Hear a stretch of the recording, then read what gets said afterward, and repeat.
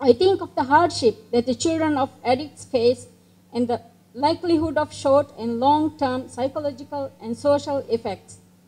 How often do people even stop and ask themselves, what effects do the children suffer because of a parent's drug use or drug abuse? Many never think of the consequences the children of drug addicts are faced with on a daily basis.